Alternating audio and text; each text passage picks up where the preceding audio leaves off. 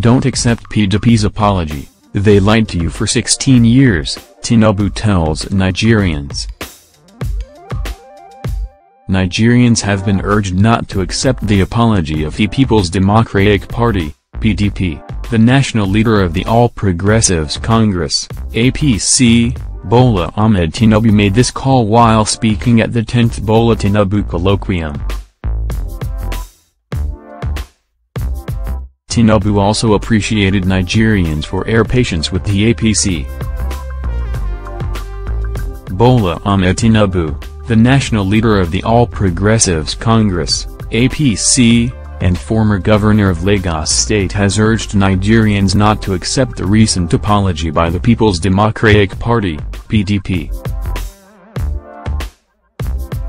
Tinubu, who said this while speaking at the 10th Bola Tinubu colloquium on Thursday, March 29, said the PDP looted the nation and wasted the country's money.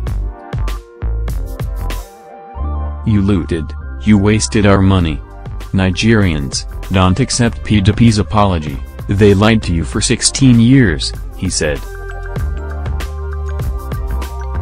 Going further, the APC leader also appreciated Nigerians for their patience with the APC. Thank you Nigerians for being patient with us. There is a difference between us and them, darkness and light, Tinubu said.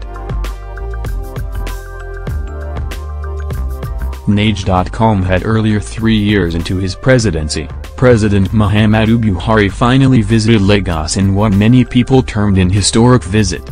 The president is in Lagos on a 2-day official visit on Thursday, March 29 and Friday, March 30. President Buhari would also be attending a colloquium marking the 66th birthday of Asiwaju Bola Tinubu at Victoria Island, and also be at the official flag-off ceremony for the construction of the Lekki Deep Sea Port project in Apandija bus terminus. Com had reported that the Peoples Democratic Party, PDP, apologized to Nigerians for the mistakes it made while governing Nigeria.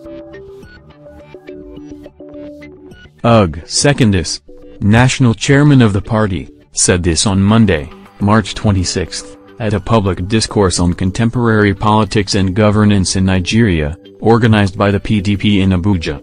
Lagosians groan as President Buhari's visit grounds activities on Nage.